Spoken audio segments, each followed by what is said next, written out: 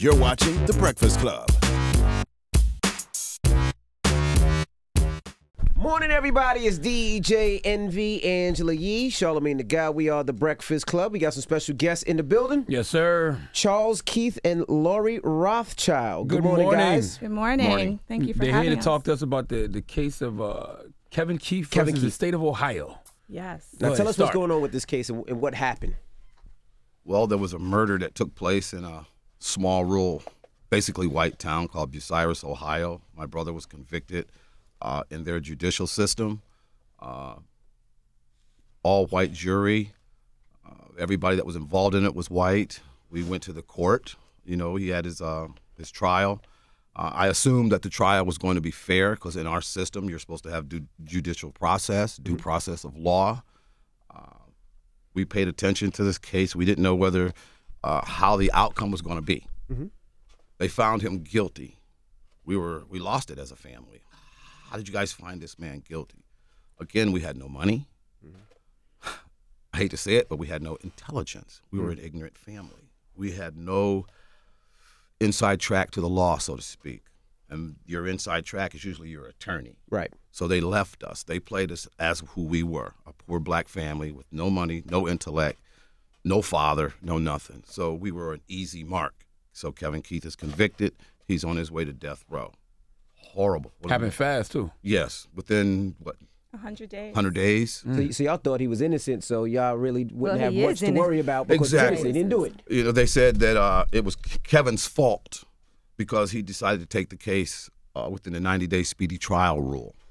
Kevin told them, what's the difference? I didn't do it. Right. So he's in here in prison on death row for all their mistakes. Now, let me ask you this. You did some digging yourself. Yes. And what did you find out? Because I'm sure when you found out he was being charged with this, you're like, there's no way. There were alibis. There were people who were with him at the time that the murder was committed. So you thought, obviously, there's no way he could be convicted. But then you decided, well, let me get some more research done. I didn't decide to investigate the case. I just wanted to see what they had. I wanted to find something. Show me something that my brother's guilty. I'll let it go. I mean, I'm not an attorney. All I could do was basically read and write. So as I continued to read these documents, it wasn't matching up with what they said in court. And these were police documents. These were actually official police documents. And what they were saying on these documents did not mesh with what they were saying in court and in the transcripts. So at that point, I knew something was wrong. Now, What did they say happened? Yeah, I was going to say, who got murdered and why was your brother even connected to it? It was a black family. There was a black family that was murdered. They were set up through an informant. Well, the police officers, the two white police officers, were trying to get the informant killed. But what happened, the guy couldn't find the informant, so he went in and shot up the family. Now, the police had set up this thing for the informant to get killed because they were involved in this big pharmacy thing. So everything got out of hand once the guy didn't kill the informant. Just say allegedly, just in case. Allegedly. There you go. Allegedly. But again, I have their documents, and Right, that's so why these we're were in all Supreme in the Court. paperwork, and this is Yes, these are all legal documents. And it's important. It's also important to know that we have the opportunity sitting here in 2018 to have the entire story in front of us. When Kevin got convicted and sentenced to death within 100 days. Yes.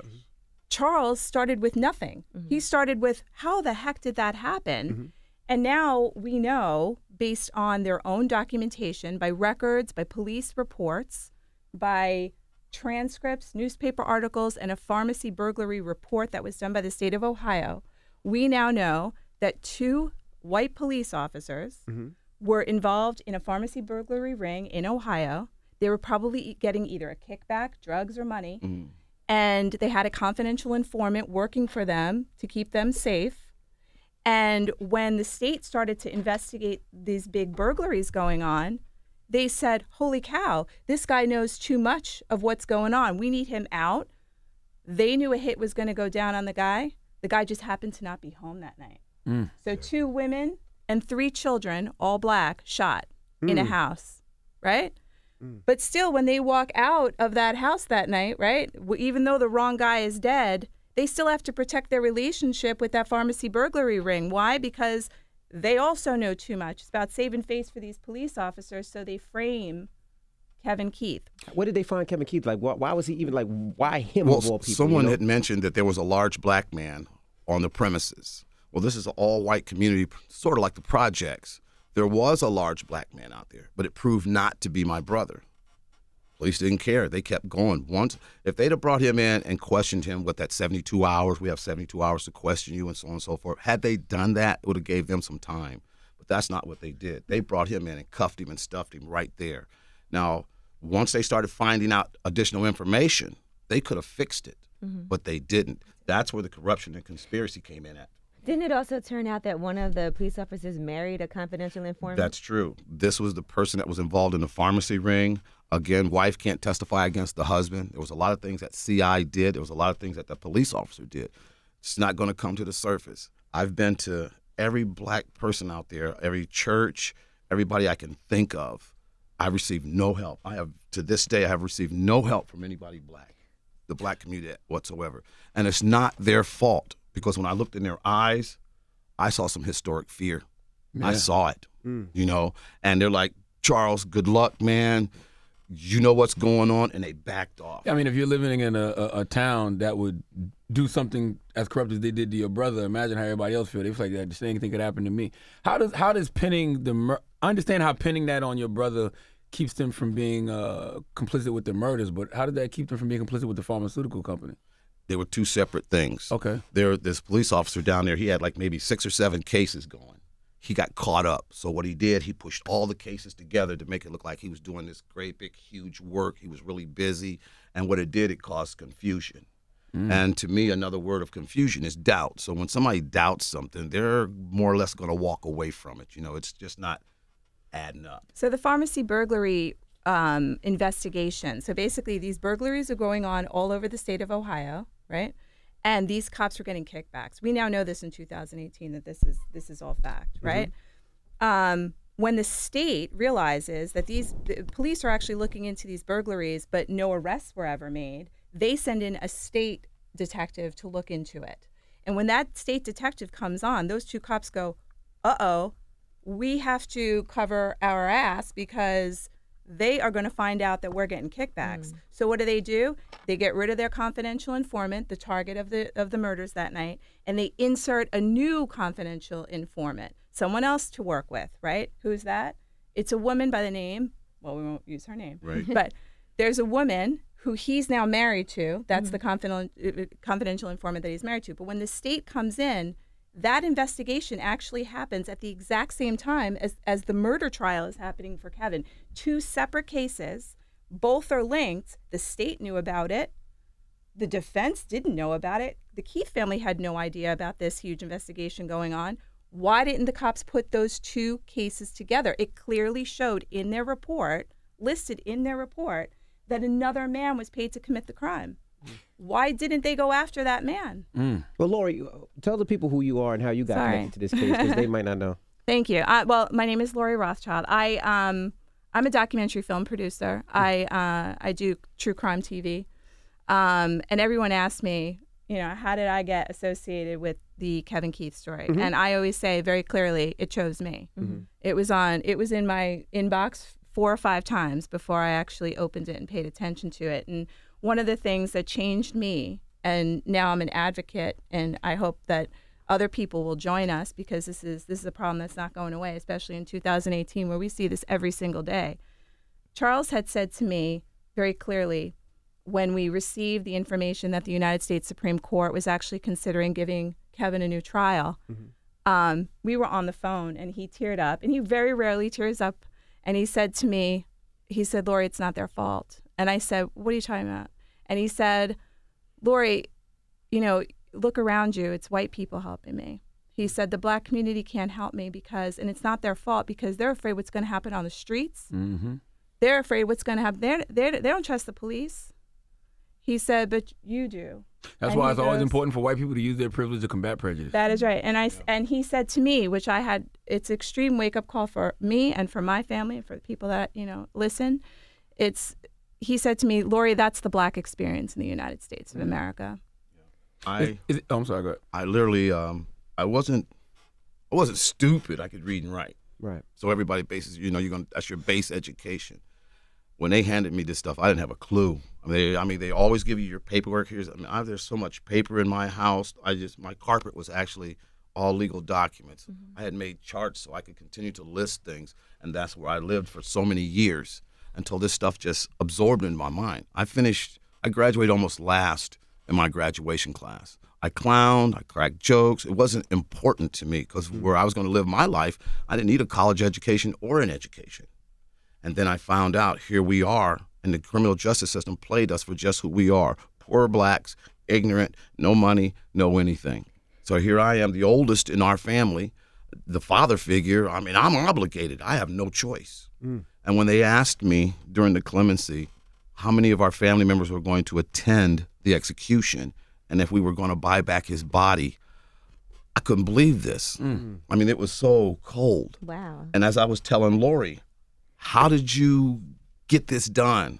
Well, everything about me and the people that were around us was negativity. You know, that's what we swirl around. I literally had to de-black myself. I changed the way I dressed. I changed the way I talk. I stopped wearing the hat gear. I had to stop everything because everybody I was talking to was white. Suit and tie, the lingo, the language, the tone, the everything. I had no money. I don't like the term de-black. Yeah, I don't like myself. de-black. I don't like De-black that. sound a little crazy. And I understand But that. I understand but what you have to you're saying. understand, I had to become a new person. Because there's no such thing. You can't de-black yourself. Exactly. Well, again, you got to realize who I am. I'm not a college graduate. You know, wasn't educated at Ohio State. I was educated by the state of Ohio. So wherever I could get help, this is where I had to go. Do you feel like people wouldn't have supported you, the white people that were working with you, if you would have went in there as who you were before all this? I couldn't take that chance. We're talking the death penalty. And I already had seen what had happened and some of the people I had to talk to.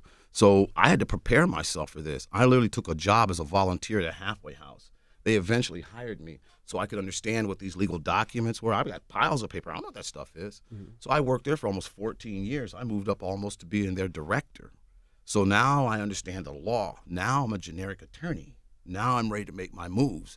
And then I started making my moves. And it got him off death row. Well, yeah, so that's what it was? So what we did, there was 2 attorneys on this in the beginning. And Kevin says, Chuck, we're in this thing 13 years, man, and it's getting tough. We're going to get rid of them. Who were these attorneys? Were they appointed by? Yes, they were appointed by the sentencing judge.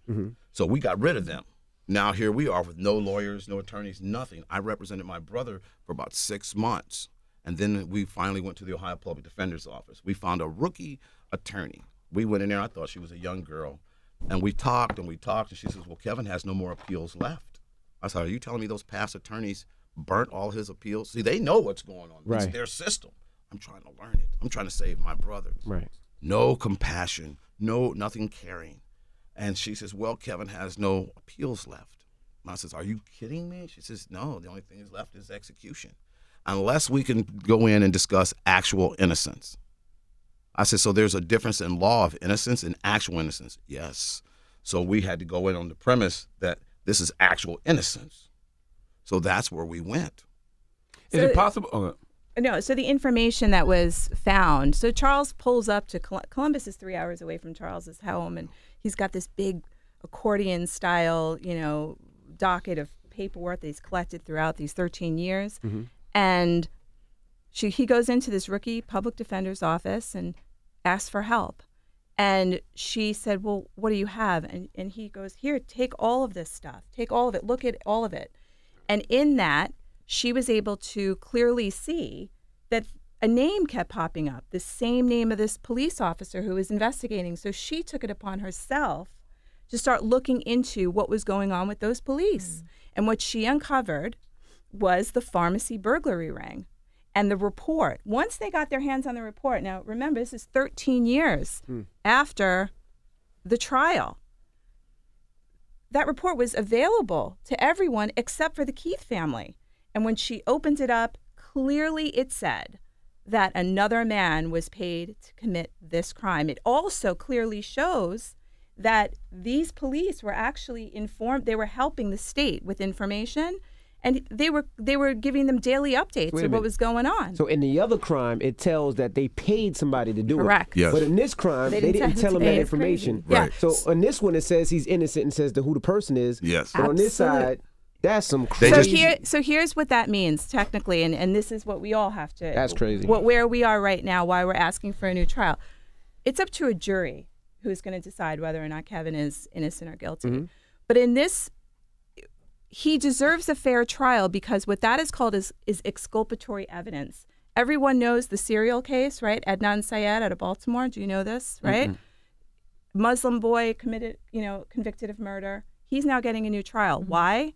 Exculpatory evidence. This is what that means is the prosecution had information that could affect the jury's decision, and they never gave it to the defense. And in the legal system, if the prosecution has information, they have to disclose it to the defense, and they never did. Why? I got so Why? many questions. Who could get Is- burned for this? Like, who could get burned for it? Because in one case, it's basically saying that the cops paid this individual to commit the crime.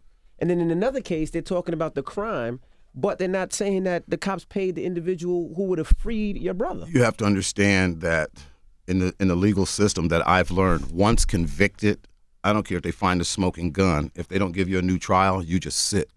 So right now, everything's being denied. All this evidence that we found, there is no DNA in this case. There no was physical evidence, right? No physical nothing evidence. And he whatsoever. had alibis from Yes, several people. yes. Yes. But everything 4 was alibi- ignored 4 because they alibi knew witnesses. once convicted, now you've got to go through that legal system and find your way out. And now they didn't count on me. Nobody was supposed to investigate this. Had I not investigated, my brother was executed, and I seen it.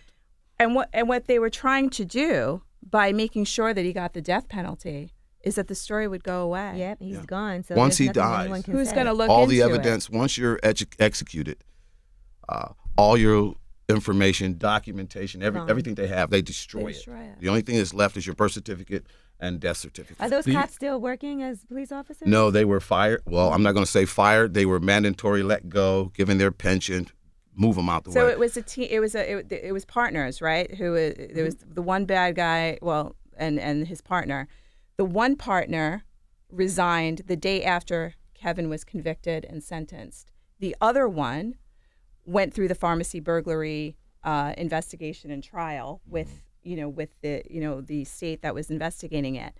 That trial lasted for 2 days because they pulled in. They got all this information. They put this burglary ring on trial. Lasted for 2 days, and everyone took plea deals. Why? Because it leaked out that the police officer was having a relationship with a confidential informant, and now he's married to her. Do you And think- he resigned the next day. Do you think And we the- have all the paperwork to prove it.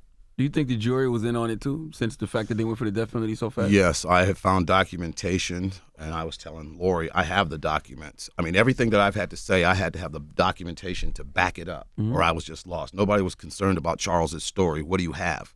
So, as you can tell, as well as Lori is versed in this story, how often her and I have had to talk. There's no way that you can get all this stuff done in that short amount of time. And this is what I want the people to know. I wasn't an educated man, but there was something out there that I had to learn about.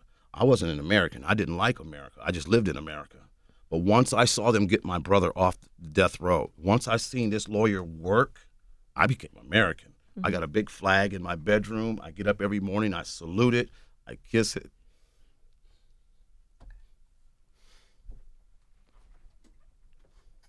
This is the first time I've seen it work. It gave me something I didn't have. You know, it actually gave me a home. And I want the people to know I used all my rights, right to free speech, right to free press. I used all my constitutional rights to fight this because I didn't have no money. I didn't even have a job.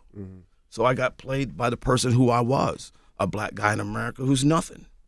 So to show the people that are like me, there's hope, there's chance. And you're Is using it- the same rookie lawyer who you first went to with all the documentation? There you go, brother. Yes. A lot of people have come up to us and said, why don't you just get like a big, expensive lawyer? Why don't you go after the big ones? And there's big law firms now that's helping Rachel Troutman, who is the lawyer, who's amazing. But the Keith family Kevin and Charles don't want Rachel to go away. She's Right. the one who No. saved his life. It's virtually impossible to beat these kind of cases with a public defender, right?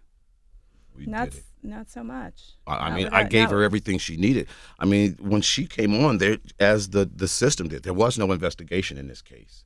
As came with the same thing with the public defender's office. She says, we don't have nothing. Oh, I had about 6 boxes. And they contacted me about 2 months later. Says, where did you get all this? I said, I investigated it. I remember when I went down to Bucyrus and we went to get some public records. We went inside to get the records, and they put us inside of a cell. They closed the cell, locked us in there. I was like, oh, my God, nobody even knows we're down here. Well, we just grabbed everything. They opened the door back up. We went to the desk. We paid for all the documents. And when I got home, it took me a long time to decipher that stuff. I mean, those are words and terms I didn't understand. Man, I had dictionaries. I'm recording myself talk. Nope, you got to change that tone. So I had to go in character. I had to stop being Charles Keith, and I had to turn into Mr. Keith. And that's somebody I'd never been. How's your brother holding up? Oh, he's doing great. He's alive. I mean, you know, you're sitting there. He told me, he says, Chuck, man, I'm sitting in here, and they're taking guys out, executing them like flies. It's unbelievable. He said the guys on death row actually helped him with his legal stuff. Wow. Because he didn't know anything either. We- And they listened to his story, and they believed him. Now, all these death row inmates are working on Kevin Keith's case. They're trying to save him, and they did. Now, some were executed, but I know that they helped Kevin Keith. We were just at the prison seeing Kevin last week, and he tells this story. He tried to describe what it was like to be on death row to me, and he said it's kind of like a dormitory, and it has 12 rooms on it, and it's kind of like the Sports Illustrated swimsuit calendar. Everyone's got a month. He goes, my month was September. So every month, as the calendar goes, somebody else gets executed. What made you believe? You know, because I mean, it must be difficult for your whole family. What made you say that's not my brother? Because I'm the oldest, I helped raise him. Kevin Keith was a 1981 football championship for Canton McKinley. He didn't want to go to college. Again, books were not heavy in the black community. Right. But he was well liked. My brother's 6'2", 275 pounds, chiseled. I mean, no body fat. And I saw what they did to that big guy. And it was a message. And I received that message. So now what's the odds that I would be able to decipher this stuff and beat the state of Ohio? How did they convince the jury that your brother is guilty without presenting physical evidence? They didn't have to convince him. These were all local people. These were all people that knew the judges, the police officer. You're talking a community where you grew up out of high school and you become into their legal system. And that judge looked like he could barely live in himself. He looked like he was 900 pounds. You got people in there that are cousins, judges' cousins, lawyers, Was everybody. one of the lawyers like an ex-police officer? Yeah. Awesome. Wow. So, Yeah. of course, he had a great relationship with the Well, police my department. brother's That trial was the attorney, lawyer that was appointed to them. he is Yes. friends with now upcoming governor nominee Mike DeWine. So, you know, a lot of things just started happening. I said, wow, man, it just wasn't a murder case that I was fighting. I'm fighting literally the whole state of Ohio. This is actually the case that President Clinton used to bring in this crime bill. Did you know that? No, really? Yes. In 94? Yes. Really? Explain. Yes. The murder happened. President Clinton flies into Columbus. He's trying to promote his crime bill. So he used this case to promote it. So when the police came down there, they were like, oh, my God. Well, we got a guy. And they didn't even do anything else. They wrapped him up, convicted him, and sent him off. The funny thing about it is once he was convicted, he's convicted of murder, they allowed our family to come in and visit with him for an hour. Now, why would they show compassion at that point and no compassion anywhere else? You don't go in and visit a guy once he's convicted of murder. You don't even Triple get close to it. homicide. Yeah. But they allowed us that. Why Kevin specifically, though? He was a large black And man. didn't He they fit say the his name, description. or it was a name Keith or Yes. something like that? Kevin was involved in a drug bust. It was actually it was 10 people, and it was a small thing. But now this police officer has to show that he's been doing some work. But actually, he's been over here talking to this female. He didn't know at that point that female was the accomplice, the driver in the pharmacy ring. So when the pharmacy board comes in, he finds that out. Now she has all this inside information on the pharmacy ring. The other informant, he only has information on this little small town drug stuff. So the pharmacy board's coming down heavy about these pharmaceutical things. These drugstores are being hit. They hit like maybe 32, 33 of them. So they were found out that it was coming into their county. They asked the police officer, you know anything about it? Oh, yeah, we know everything. Next thing you know, there's a hit. Hit goes wrong. But that other lady, she becomes the informant. They go to Columbus. They have the trial for the pharmacy board.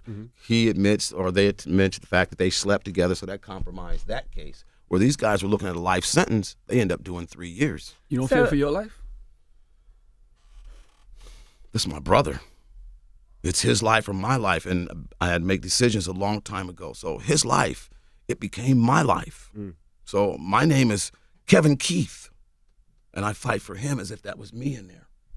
My life, I'm going to die anyway at some point. I'd rather die for a cause than to die because. One thing people will say is, well, why not take it to Barack Obama when he was in office and get a pardon or something like that? Was that ever possible? I tried everything. I don't have those connections. I don't know anybody. I mean, I'm from the hood. Who do I know? I mean, you got to realize in the hood, who are the most powerful people in the hood? The drug dealers. Thank you. So now you guys have this documentary proving innocence. I saw the trailer. Is the documentary completed? No, we're in production right now. What's really exciting, actually, it's exciting that today's May, the last weeks of May, because on May 29th, we'll get the decision from the United States Supreme Court if Kevin will get a new trial. So we're shooting this as it's happening. It's an ongoing investigation. And hopefully the bulk of the storytelling of that documentary will show Charles's story and his plight to find all of this information and put this story together. And I just want to go back really quick to, you're asking how Kevin's name was inserted. You have to keep in mind that, and what we had to figure out and what Charles had to figure out from police reports is that that same police officer was at the crime scene. So when we saw a large black man description comes in, he needs to find a scapegoat.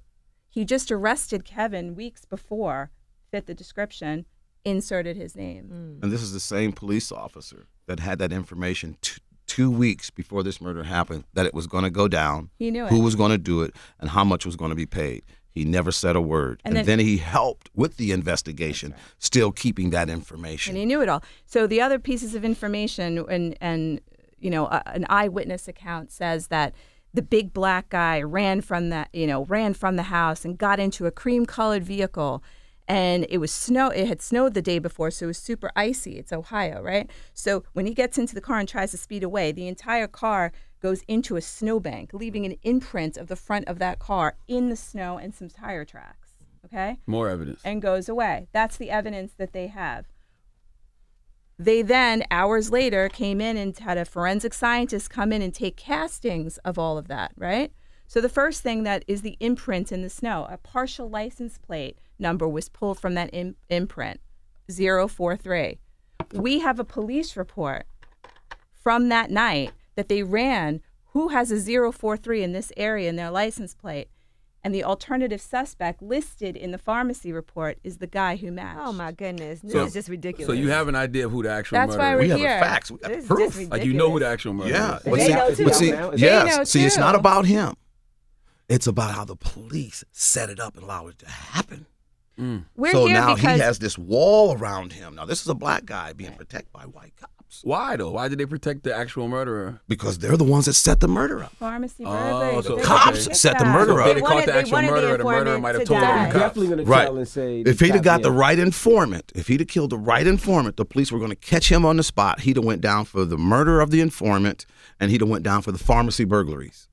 So that everything was okay. But when he went in and killed innocent women and children and didn't get the informant, the cops backed off. And now there's no way we can go after him now, because if we go after him, everything tell it all. implicates us. So they go after someone else. So when somebody said large black man, cop took opportunity. Kevin Keith, I got a case against him. So we asked. I'm surprised they didn't kill the actual murderer, just in case. They couldn't. No more deaths. Nothing else could happen because that girl, the informant, was actually a white girl. The cop was a white girl. The killer's black. Now the cop, the killer, and the white girl are all going together. The cop had the killer's girlfriend. Wow, this is a mess. Why weren't any of your brother's alibis taken into account? They didn't want to hear it. Because if they take it into account, you're going to show that the judicial system there caused a murder of a black family. How about the It's either motive? they did it or we did it. Well, how about the motive? They said that the motive, that the reason why he did that going after whomever was in that apartment that night, they said Kevin did that because of the previous drug arrest that happened 3 weeks before. Right. There were 10 people arrested that night. How come they didn't investigate the other 9? No, this All is what happened. big black men. There was 10 people that should have been busted. They arrested 9. They left the one loose, and they let him know who the informant was. So he's got one shot. I'm getting ready to go to prison and do life. And that's what it was looking at. So he comes in and he kills the guy. Well, tried to kill the guy. Couldn't find him. So he goes over and kills the women and children. This guy was high. He was zooted. I know him. I grew up with all these people. I moved out of town, away, but I knew all these people personally. And that's what helped me in this case. As of mentioning names here, you guys wouldn't have a clue. Right. But see, I know all the players. And now I started checking each person individually, because now through working at the halfway house, I know how to research. I know how to write legal documents. I understand impact statements. I understand all that. So now I got to stand for my family. How can people help? Like if people are listening right now and they want to help, how can they help you with this fight? You have to help educate yourself. Make noise. You got to make noise. There's no way that this man, Kevin, has sat there for 24 years. I've been out here for 24 years. We both have faced the death penalty. We are both facing life without parole. Our whole family, it's horrible. So, and to let the people know, here I am, a poor man, poorly educated and everything. But what I did, and no fear in me, it got my brother off death row. And you're talking about hope and good people out there. They're out there. So my brother's last words, do you guys know what they were? Help. That was his last words. And he said that because we just had this conversation with him. He said, Lori, if I gave my actual last words to them, that means that I'm agreeing.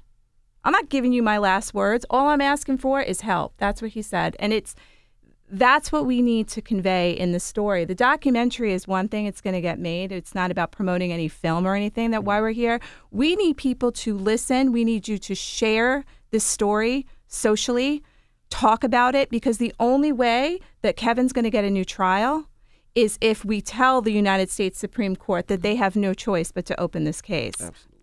That's what we need, and that's why we're here. And we find out May 29th. Yeah. We find out May 29th. Yeah, so they make their decision on the 24th, and because it's Memorial Day weekend, they take a few days. And then they come back to us on the 29th and let us know. So we'll, be praying all weekend. I feel honored and privileged being here because you guys are intelligent. You guys do see this. Everybody else I was talking to and telling this story were basically people from the hood. Every time they see me coming, I wasn't even allowed to go to any more barbecues, outings, or nothing, because here comes Charles with this story. And I told it for so many years, people got sick of hearing it. What's going to be done? So I got to go over to the white community. I got to get some help, man. They're not playing. When that date comes, they're going to execute him. And he kept writing and said, hey, Chuck, man, what are you doing? What are you doing? What are you doing? There's nothing I can do. Then I found out that there was things I can do. So I'm asking help from the black community, but I'm also asking for help from the American people. This is a wrong. It's an evil. They tried to use the death penalty to commit judicial murder, and that's what it is. The state of Ohio is guilty of conspiracy and corruption with the intent to do judicial murder on Kevin Keith. If you had to sum it up in a minute or less, what is the truth when it comes to Kevin Keith versus the state of Ohio? Kevin Keith is an innocent man. He beat the death penalty. See, God has his hands on this. Kevin Keith escaped the death penalty. He's going to get out of this, or I wouldn't be here sitting here in New York. I don't have any money to get up here. I don't know who you guys are other than, the advertisements and stuff like that. I'm sitting here personally with you guys. So that shows me I've made progress. Lori Rothschild, she lives in California. I've never been to California. So it shows me my story found her, and it's finding everybody. And everybody that digs into it deeper, you can't go surface. When you go in deep, you're going to see the tragedy that the state of Ohio did to this young black man and our family. And this is happening to black men all around. Yeah, Yes. By the way, absolutely. innocent people who are in jail. We've seen people just recently getting exonerated and getting out and everything, finding out that they were never guilty in the first place. Oh, yeah. But see, this one is different. This is where It's a a setup. white police officer caused the murder. See, there's still a murder out there. Right. And they caused it. And I understand now what aiding and abetting means. I understand what an accomplice means. I understand withholding evidence. See, I understand all these things. And these guys are guilty of totally disrespecting the law. You read these stories in the news, you see them in the news, and a lot of the ones that rise to the top, right, are the celebrities, right? You hear about what's going on with Meek or whatever, and everyone realizes they have a team of attorneys. They have big fat wallet. They can put people on it. This is the story for the American people who don't have that, right? This is the reality that a lot of Black families face. And everyone, I think the most relatable thing that I know about Charles is the fact that he's the older brother father figure. How many of my friends grew up without their father, and their older brother took on the role of being the dad of the house? Takes that very seriously. Well, we Got no appreciate you. And choice. please keep us informed of everything that's going on. Thank you. You can go to what's the website? JusticeForKevinKeith.org. You can see the trailer for the documentary. Again, it's not a plug for a documentary. It's really about all of Information. you Story. listening and talking about it and be as outraged as we are, because that's the only thing that we think is going to be able to open up that case and allow the truth to come out. Either that, or they'll keep shoving it down. If they say no, we go right back into And all these another documentaries layer. have been helping. I mean, look It at has. what happened with Rikers and Khalif Browder's Right. story. Like, they help. You know, this is what a lot of Black people tell me, and I said, that's not true. They said, man, you know Black people don't help each other. No, come on. I got to fight against all those things now. Absolutely. Because I need help. I don't need time for stereotypes. I don't need time to hear this. I've never been in a life and death fight. Now, I've been in fights, but not like this. This is totally different. And I'm trying to change the mindset of our culture. And I'm also trying to reach out to the American people, because now I know that we have, of all these things, our history, there's so many things that connect us. But that American flag, that's ours too. Yeah. All right. Well, thank you for joining us. Thank you. Thank we you for have having Charles us. Keith and Lori Rothschild. Thank Look for you. their documentary, Proving Innocence, and it's The Breakfast Club. Good morning.